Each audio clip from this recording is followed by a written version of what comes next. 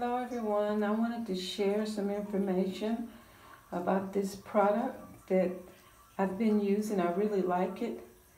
It's by Avlon KeraCare and it's a leave-in conditioner. What I like about it is that it's so light. You can put it on your hair. You know, sometimes you can get these leave-in conditioners and they will dry your scalp out. You'll get flakes. You know, you wonder why you have flakes on your scalp.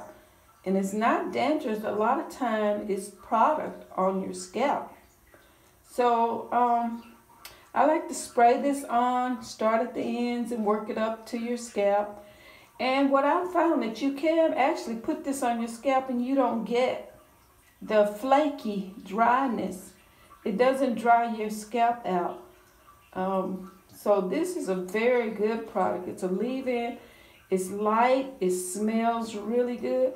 I think they have a larger size. This is a 4 ounce. I think they have a large size. I'm not sure, but this is number 2 conditioning, and it's by KeraCare Avlon. It's a very good product. So if you're looking for something very light, if you are flat ironing your hair, even roller setting, you know, a lot of people don't roller set like they used to.